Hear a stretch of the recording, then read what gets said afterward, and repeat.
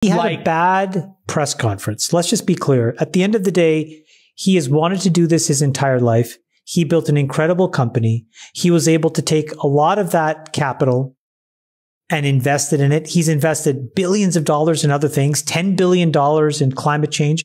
His ex-wife has invested, $6 billion just last year alone in all kinds of good works. So those two individuals, because of their success, I think will generally do and have done the right thing.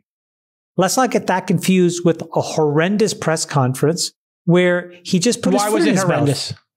Well, I think you said it. The thing that he said around, I just want to thank the customers and the employees for paying for this.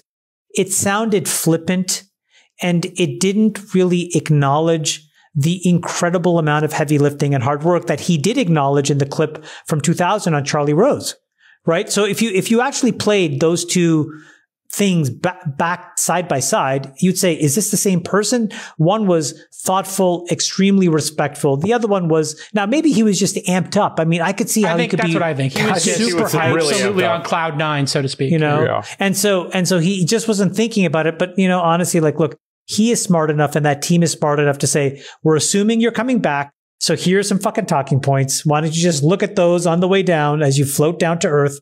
And let's just make sure we nail this and put our best foot forward. That is where I think he probably has some regrets based on how people react.